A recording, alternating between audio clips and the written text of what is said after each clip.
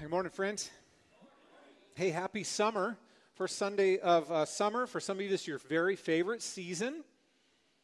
For some of you, it's your second favorite season. Probably for all of us. I'm guessing it's in our top four. After today, we're going to be taking a break from the letter to the Hebrews, and we're going to, for the month of July, be in a series called Summer in the Psalms. And I know that it's actually just July in the Psalms, but it didn't sound as good. So it's not July in the Psalms, Summer in the Psalms, but 5 weeks in the Psalms that we will be starting next week. And here's a little bit of information for you. 5 Psalms, 5 different preachers in those 5 weeks. So that'll be interesting. You got a little bit of variety. I'll kick it off next week with Psalm 23. Pretty popular psalm, pretty familiar psalm, but that should be good. And I think this series, we'll get back into Hebrews after July, but this little window here that we have, I think it's a great opportunity with a new series and it being in the Psalms. I think it's a great opportunity for you maybe to think about who you could invite to join you, and you could introduce them to City Point Church, help them to get familiar with the Lord, and maybe if they're not followers of Jesus, they could become followers of Jesus, you see. So take advantage of that and bring somebody with you. All right? But remember, 9 and 10:30, and that starts just this next Sunday. So let's get started here. As we get to the tail end of Hebrews chapter 10, curse words aside. Let's use that as kind of the primary filter. Curse words aside, are there words that you're not supposed to say in your house? So in our house, especially when our kids were young, we wouldn't say stupid. Is that a thing in your house? So somebody would say something was stupid, and then somebody else would say, we don't say stupid. And then we weren't supposed to say, what is it? I'm forgetting my own words here. Oh, shut up. We don't say shut up. Yeah, so somebody would say shut up, and then somebody else would say we don't say shut up. Okay, so we kind of got that. But one of the words that I tried to personally kind of drill into our kids was the word can't. Like, we don't say can't. Try to tell our kids, listen, there are things in life that seem hard, but don't say can't, as in you can't do them. There are things in life that are actually hard. They don't just seem hard, but they are hard. But you don't approach it by saying, I can't do it. There are actually things that we've tried to do, and in our initial attempt, we weren't successful. But we still don't say can't. We tried to cultivate a certain mindset, a can-do attitude, right? Probably we've all heard of that, where we want to muster up some courage and some optimism, and we want to look into life and say, I can do that. I'm going to try that. I've got what it takes to do that, rather than a defeated, tail tucked, I can't attitude. So we want to cultivate a can-do attitude. Now, the passage of Scripture that we're going to deal with today, it requires a can-do attitude. So before I used the terms courage and optimism, and those are great words for a can-do attitude, but we'll use these 2 words instead because they're words that come right out of our text, the word faith and the word endurance. So a can-do attitude is an attitude where we have faith and we have endurance, that as we go into facing obstacles and hardships and different things like that in life, that we don't say can't. We say we can do this with faith and with endurance. Now let me define these 2 words. They're simple words, they're Bible words, right? Faith, as we're using it, as our text would use it, is not just this general belief or trust, but it's a faith in or a trust in and a reliance upon Jesus. Okay? And endurance is the inner fortitude. So it's something that takes place in our souls. It's an inner fortitude that withstands is able then to withstand hardships and stress or suffering, fill in the blank with those difficult words. And what we recognize is this, that these two words are not really separable. It is actually a trust in Jesus and a reliance upon Jesus that develops endurance in us. It is as we trust Jesus and grow in that trust in him that we then we have that inner fortitude to face suffering, hardship, stress, etc. Right? We can do these things. Now, the author's wrapping up this section of the letter. This is kind of a big turning point and an ending point in the letter. And the next thing he does, as some of you are familiar, is he goes into this grand explanation of what living like faith looks like. And he uses all of these characters from the Old Testament in what we call the heroes of the faith chapter in the Bible, Hebrews chapter 11. So we're going to get back to Hebrews chapter 11 after our Summer in the Psalms series. But before he does that, as he's wrapping this section up, he gives his audience, which includes us, a warning and a reminder. And we need to look at the warning and the reminder today. Now, what I need to tell you, friends, is this. The warning is not a hypothetical scenario. It's a real warning. It's a warning that is not without teeth. And if you've been with us during this whole series, you recognize that there are strategically placed throughout this letter, the author writes these warning passages. And this is the fourth of 5 warning passages. And again, it's not hypothetical. It's a real warning. He's warning his audience about something so that they can avoid it. Okay? The warning is that apostasy is possible. Apostasy is possible. I'll define that term in just a moment, but let's get acclimated. Let's read these first several verses, starting in verse 26. For if we go on sinning deliberately, after receiving the knowledge of the truth, there no longer remains a sacrifice for sins, but a fearful expectation of judgment and a fury of fire that will consume the adversaries. Anyone who has set aside the law of Moses dies without mercy on the evidence of 2 or 3 witnesses. How much worse punishment, do you think, will be deserved by the one who has trampled underfoot the Son of God and has profaned the blood of the covenant by which he was sanctified and has outraged the Spirit of grace? For we know him who said, vengeance is mine, I will repay. And again, the Lord will judge his people. It is a fearful thing to fall into the hands of the living God. So what we have to talk about today is serious business, friends. This is weighty content here, but we have to deal with it. This warning is that apostasy is possible. Now, my main caution today, my prerogative is to exposit the text, to expose us to the text. What does this mean? But my caution, my main caution today is to be careful to not cause any undue insecurity among those who are truly following Jesus. This is not included in this passage of Scripture to make Christians insecure about their salvation. That's not why it's here. But the warning's real. The subject here is not just any sin. Not to make light of any sin, but this is not just any sin. It's the deliberate sin. That's the operative term in the passage. It's the deliberate sin of what we call apostasy. Apostasy, by definition, is to turn away from Jesus after having believed in him. Now, there are some who contend that that's not even possible. And my contention would be that these warning passages mean nothing if it's not possible throughout the entire letter. But again, we've got to be careful with it.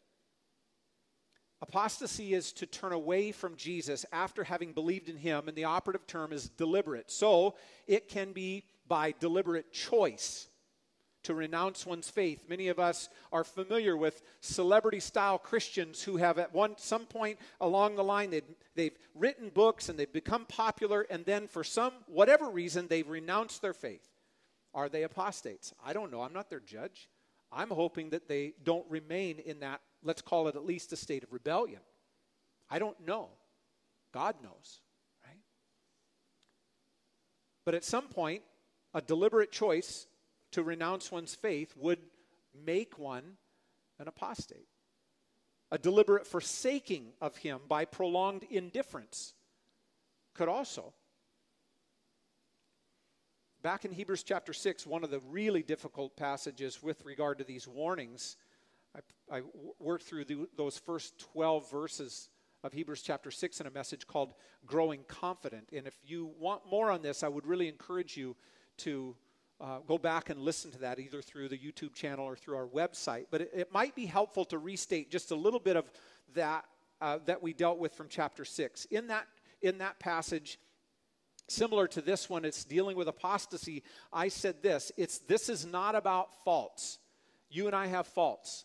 We will always have faults until Jesus comes back. Hopefully we're growing. Hopefully we're maturing and we're getting better. But until Jesus comes back and we experience the state of glorification, we're still in the process of being sanctified. So this is not about faults, friends. So dear Christian, please understand you will have faults until Jesus makes you perfect. This is not about that at all. This is not about our shortcomings. James says we all stumble in many ways. This is not about us making poor decisions here and there in life and being like, what am I doing? Jesus, please forgive me, right? This is not about that. This isn't even, as I said, about sin in general. Oh, to be sinless. But what we have to understand is we're forgiven. Jesus' blood was shed for our sins. Not only our sins, but the sins of the whole world. So when we're talking about apostasy, it's not about faults and sins and shortcomings. All of that can be forgiven. This is not even, as I said in that message when we were talking about chapter 6, this is not even about a temporal state of rebellion, which I said at that point is not recommended. Like none of us should test the waters and go, well, I'm just going to rebel against God for a time, and then at some point maybe I'll come back. That's not a good plan. Like stick with Jesus. This is about a willful forsaking of Jesus Christ as Lord and Savior. Apostasy is possible. So let's start working through the verses. The first thing that we have to recognize in this is that the warning is issued to followers of Jesus. The letter is written to Christians. He's not got multiple sets of audience that he, without any warning whatsoever, starts to address one audience in one section and then half a verse later addresses another audience without us even knowing that he's made the change. It's a single audience that he's writing to. The warning is issued to followers of Jesus. In this passage alone, we have two definitive bits of evidence in that regard. In verse 26, they had received the knowledge of the truth. Right?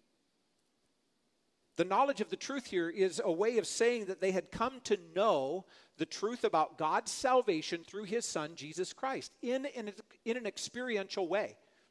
The Greek word that is used to receive is lambano, and it has the essence of experience.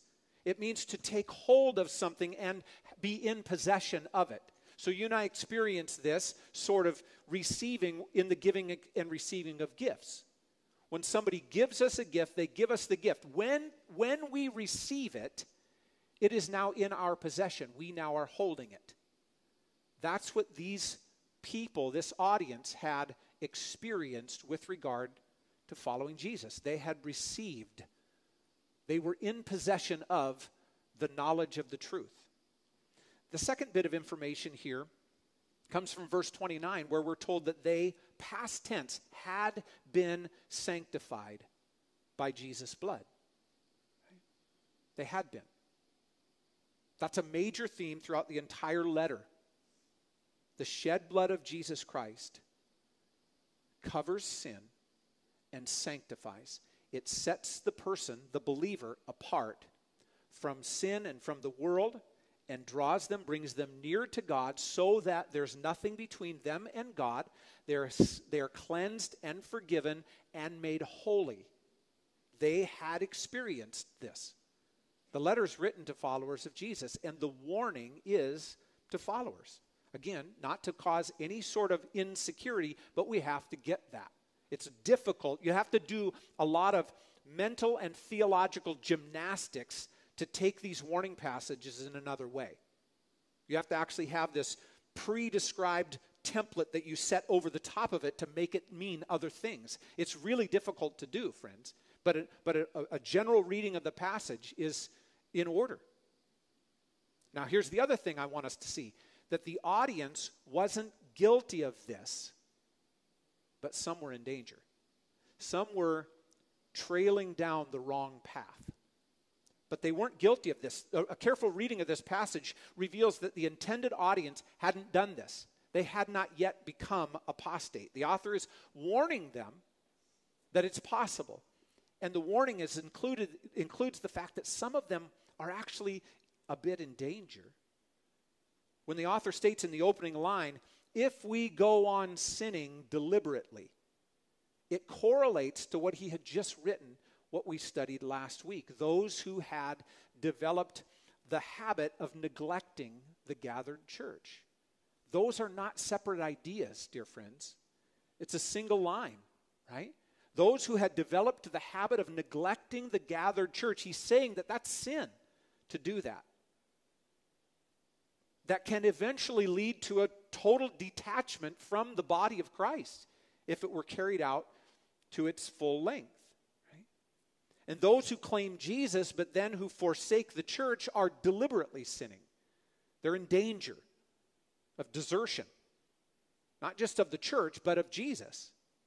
Now again, I want to be careful, really careful in this regard. This is not about somebody missing the gathering of the church because they're ill or because they're on vacation or something like that. It's not what this is at all. But there are some who say really dumb things like, I love Jesus, but I hate the church.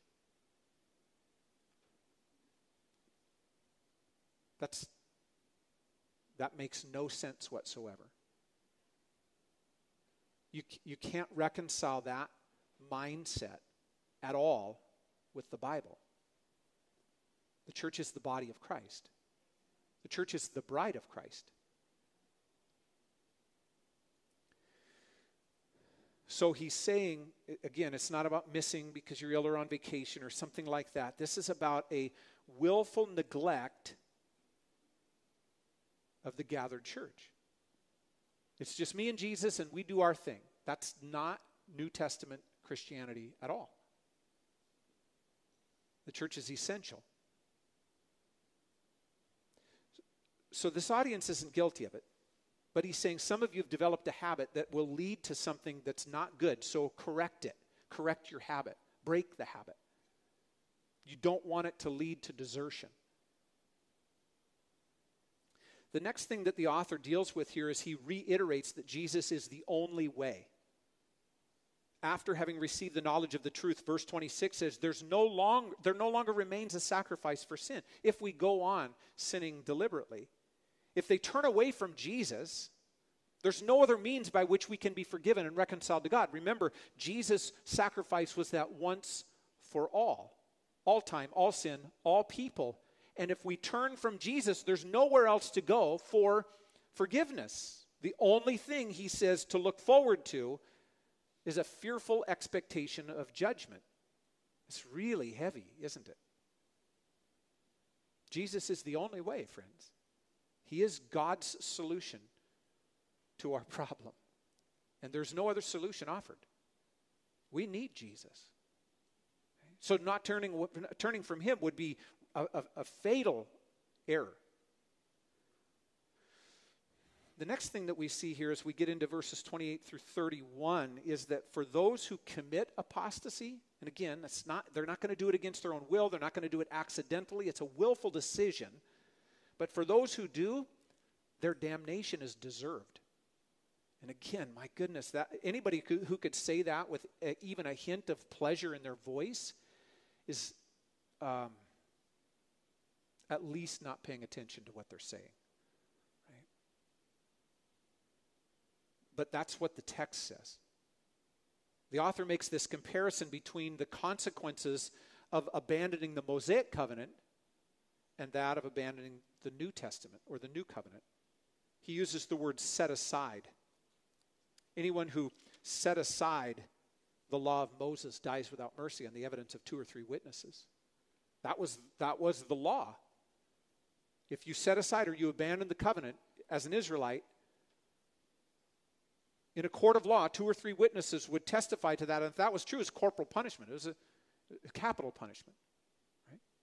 And the author brings that up because his rationale, which is seen in this phrase, how much worse punishment do you think will be deserved? Think about what he's writing here. He's asking his audience to consider. In making this comparison, he's saying the escalation of severity should be understandable. To forsake the law of Moses meant physical death. To forsake Jesus means eternal death, and that should be understandable, is what he's saying. Look at the language. If we go on sinning deliberately, first he says that's tantamount, it's equal to trampling underfoot the Son of God. After learning what we've learned in the letter to the Hebrews, let alone everything else we know about Jesus in the whole of the Bible, that this is the one by whom and through whom all things came into existence. This is the one who voluntarily came from heaven and took on the form of a man and gave his entire life to the shedding of his blood, that he would die on a cross and be put in a tomb and then be raised from the dead, ascend to the right hand of the Father, and intercede for us to this very moment while the Father is forming his enemies into a footstool for his feet. This Jesus, some mere human being with all of their intellectual prowess, is going to try to trample him underfoot? Not a good plan. He goes on, he says, that's like trampling the Son of God underfoot. It's like profaning the blood of the covenant. To profane. This is where we get our word profanity, right? It's something that's dirty. This blood that was shed, this pure blood that was shed because of love that is so immense we can't even fathom it. This blood that was shed for the sins of the world, to profane it would be like to spit at it. Like, who cares? It's no wonder the third description is that it is to outrage the Spirit of grace. I don't know what you feel like when you're outraged, but we pretty much know, right? This is not a term we typically think of with regard to the Holy Spirit, that he gets outraged. When you hear about the Holy Spirit, we think about how he convinces us that we need Jesus, how he convicts us of sin so we can repent and be right with God. We think about the Spirit, how he leads us and counsels us and comforts us, but the Spirit of God gets outraged when somebody tries to trample underfoot the Son of God and profane his blood. The Spirit is outraged. And the question is, how much worse punishment do you think will be deserved?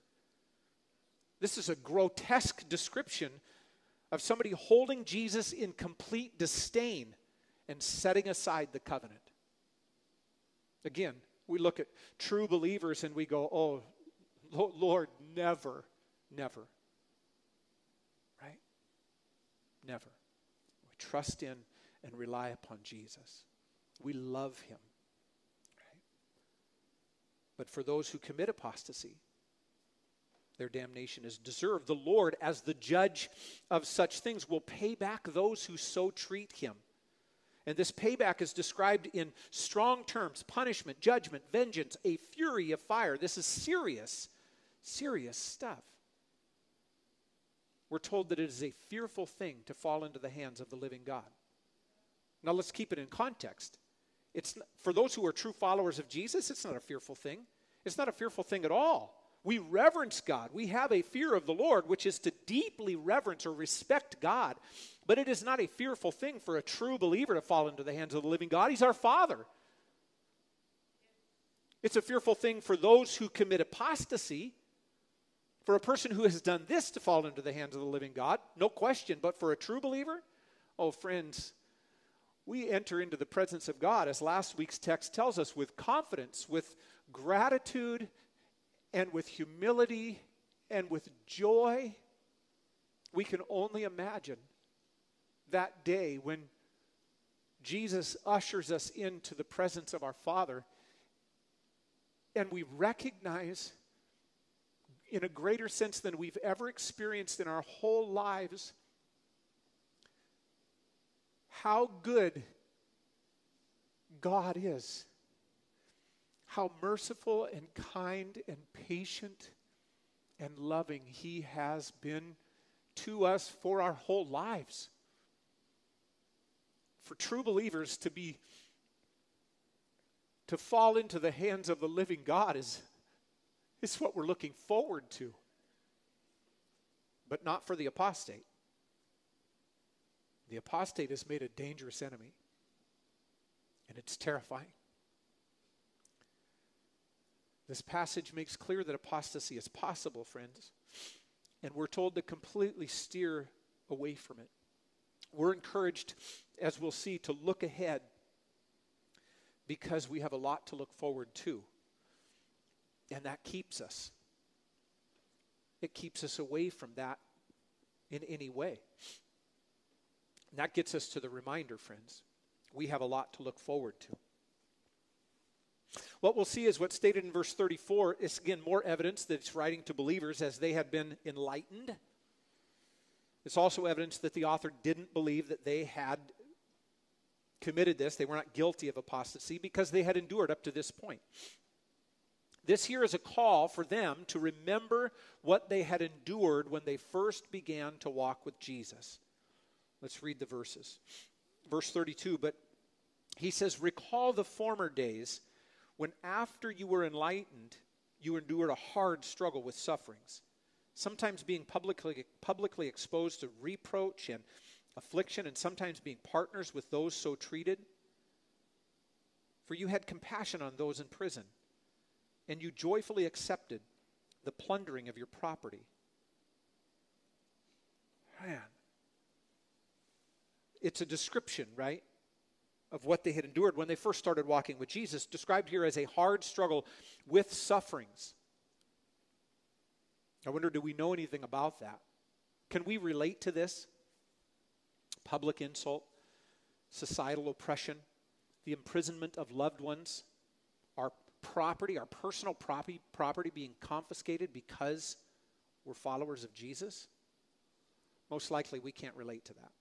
I mean, not really to a grand degree. Maybe a bit of insult, maybe a bit of societal oppression, but we really can't relate to the hardship that they were going through, this hard struggle and the sufferings. That isn't to make light of our own sufferings. We have real sufferings. We have real hardships that we go through, but this sort of thing helps put that in perspective just a little bit.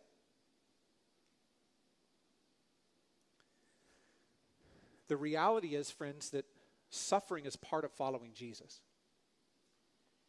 And I know that there's a version of Christianity, it's a tainted, twisted version of Christianity that where struggles and hardships and suffering don't fit.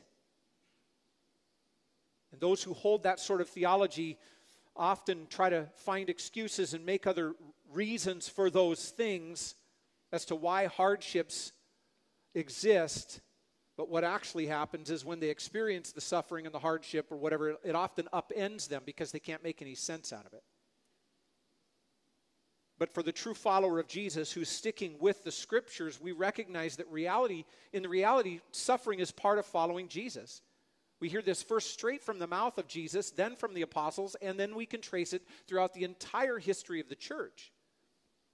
Look at these verses, John 15. Jesus said, if they persecuted me, they will also persecute you.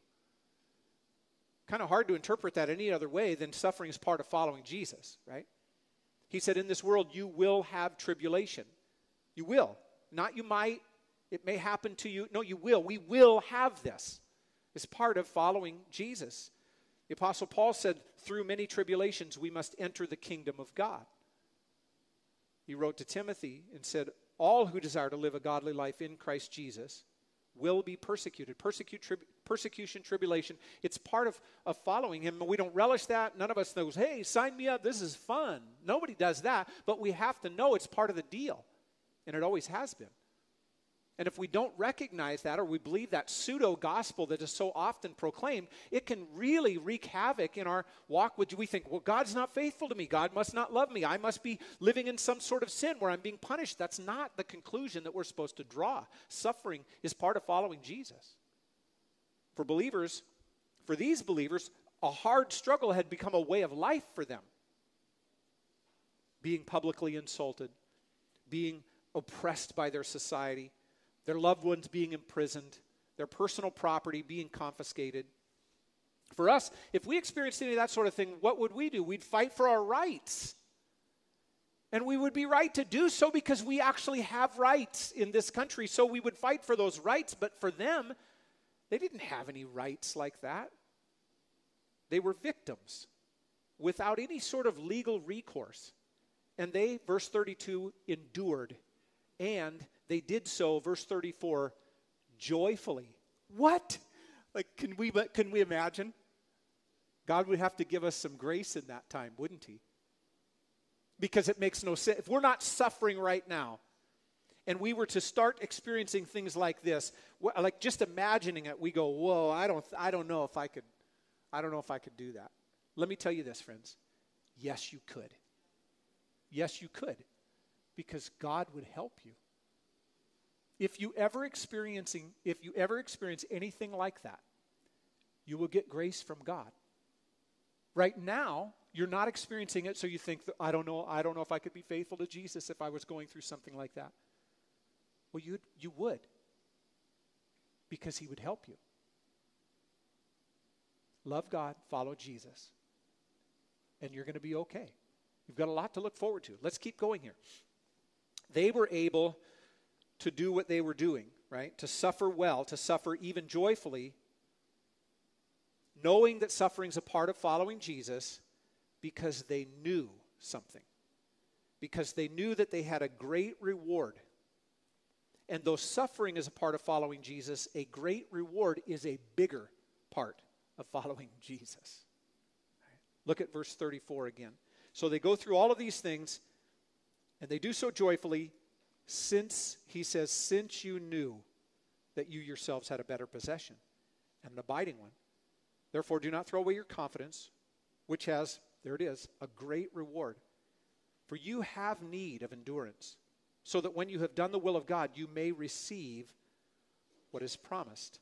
But if there's a verse to memorize, it'd be verse 36. It's a true statement, isn't it? Directly, like it's a true statement for me. It's a true statement probably for you, I would guess.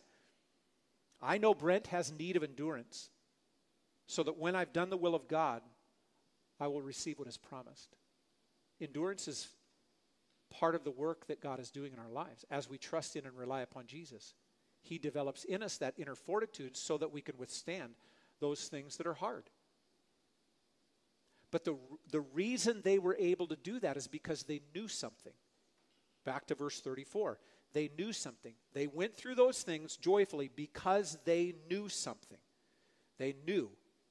They had been enabled to endure a hard struggle with suffering. They had been enabled because they knew they had a great reward that they were looking forward to.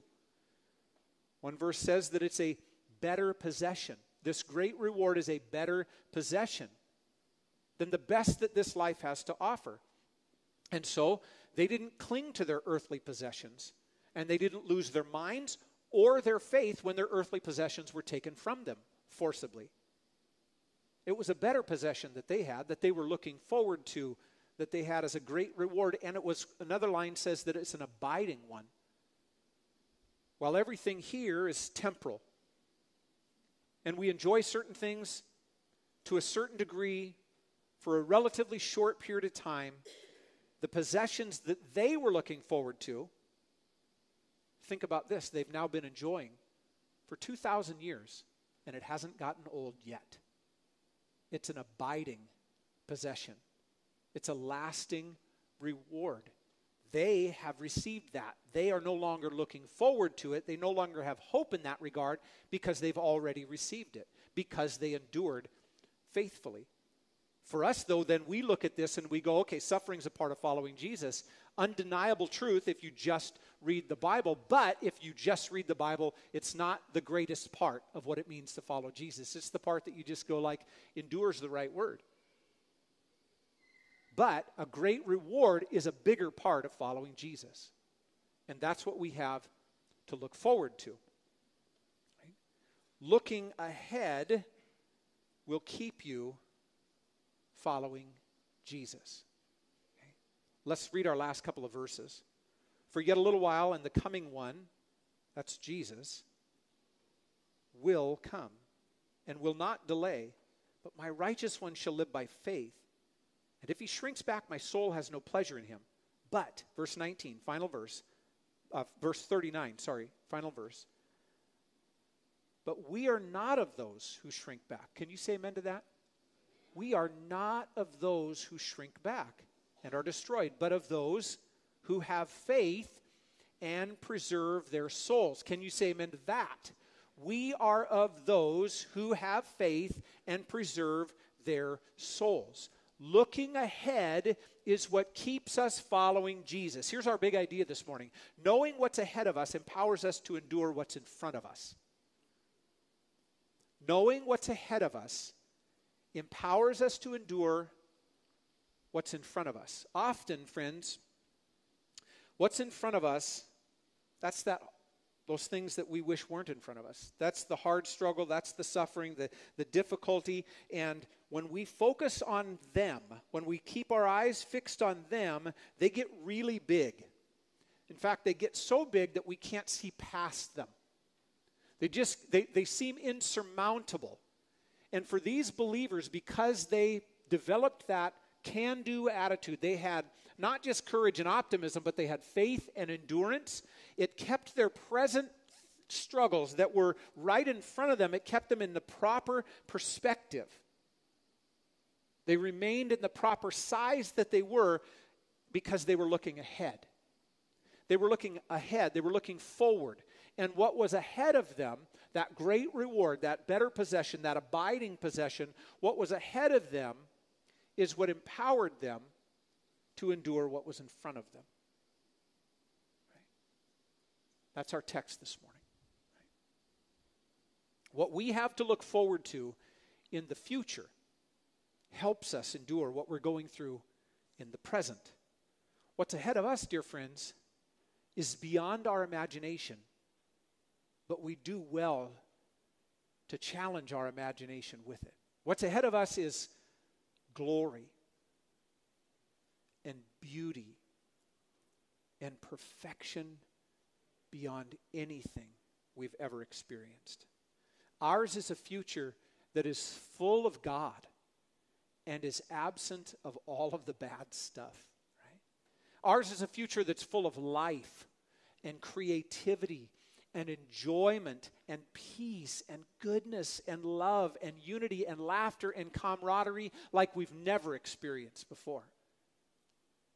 And it's free of guilt and sin, and it's free of the devil and death and grief and shame and tears. And we don't have to ever deal with envy or lust or stress or anger. And there's no more goodbyes. What's ahead of us, friends, is glorious. And when we look forward, it keeps us following Jesus. Because what's ahead of us empowers us to endure what's in front of us. There's a great reward that has been promised to followers of Jesus. And I'm afraid we think far too little of what's ahead of us. And we think maybe too much about what's in front of us. Right? It's hard not to concentrate on what's in front of us. But we do well to look past what's in front of us to what's ahead of us.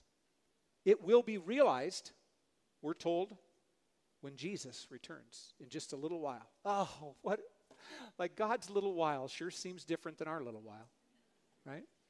I could say in just a little while you're going to be enjoying ice cream in the lobby.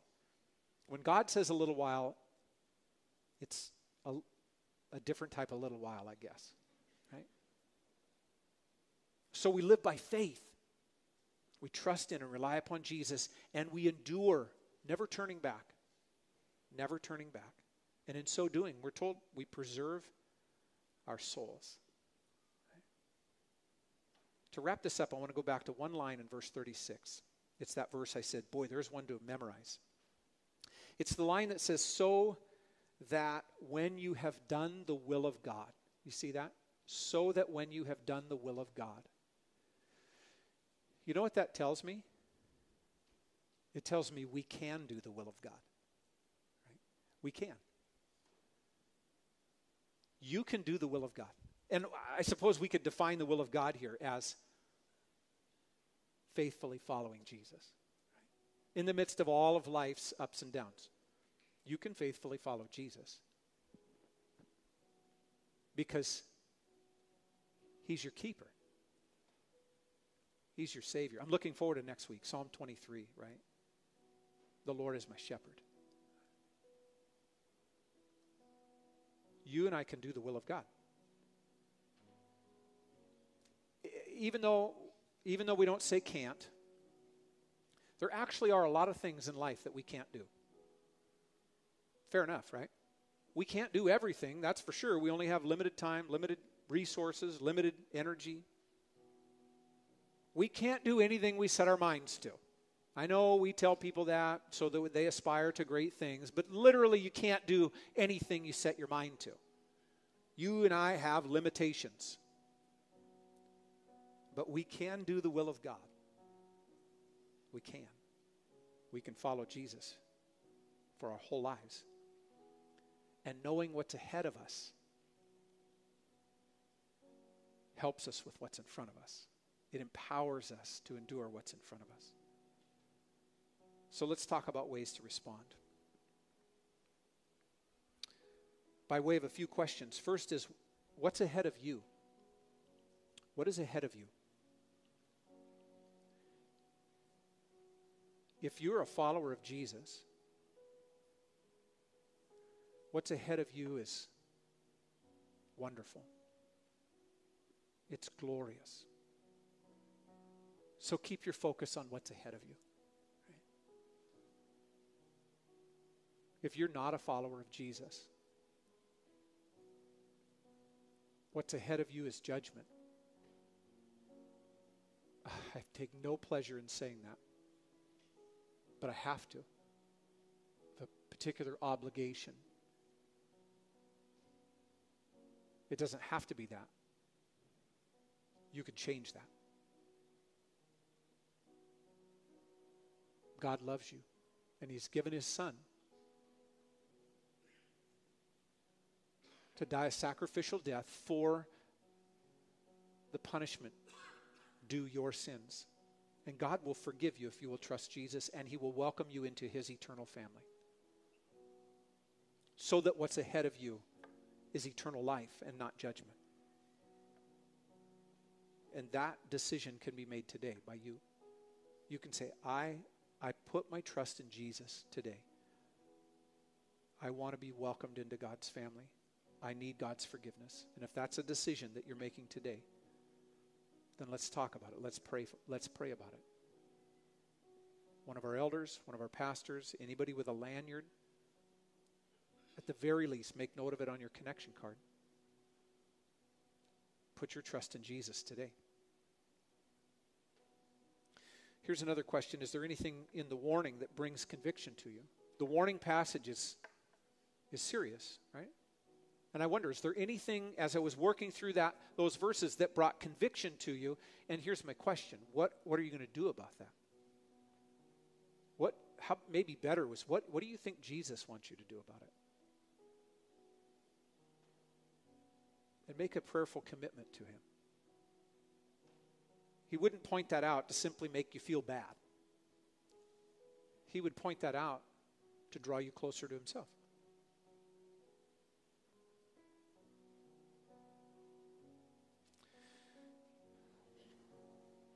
Here's another thought. One of the best ways to keep our faith fresh is when we share it with others. So as I said before, maybe this coming week you could be prayerful about who is it that I could invite to be a part of the Summer in the Psalms series. and look for opportunities. Maybe even make an opportunity to extend the invitation. And just be committed to that throughout this week, to say, hey, I'm going to be purposeful about that. Give people a wonderful picture of who Jesus is for them from Psalm 23. Last thought is this: are you in need of endurance? Maybe you're going through a hard struggle. And you've been looking more at what's in front of you instead of what's ahead of you, and you're discouraged, or you're tired. And you need endurance. Well, there's two things that I want to encourage you in response. The first one is to read these couple of verses, one from Romans, one from James. This week, bring those before you and read those through prayerfully throughout this week. And the second thing that I would encourage you to do is let us pray for you. So if you have need of endurance, you're going through something hard, you find yourself tired or distracted or whatever else, you're just going through something hard, I want you to stand up and we're going to pray for you.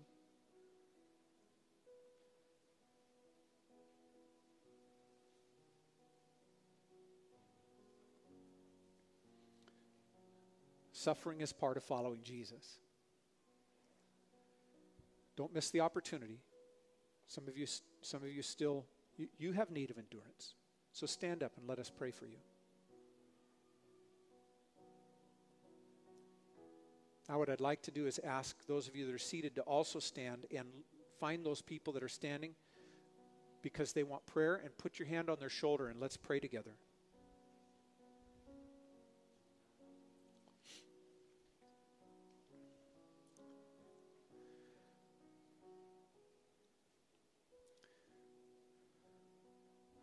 Father in heaven, God Almighty, thank you that you are present in this moment, that you are at work by your Spirit through your word, and you've been cleansing us. You've been renewing our minds. You've been restoring our souls. You've been leading us to Jesus. And we thank you for that, God, and pray that that work continues. And dear God, we all have need of endurance. We thank you that you have given us such a hope to look forward to. You've given us something so wonderful ahead of us. And I pray, Lord, for you to give us that perspective so that we're not overcome or overwhelmed by what's in front of us.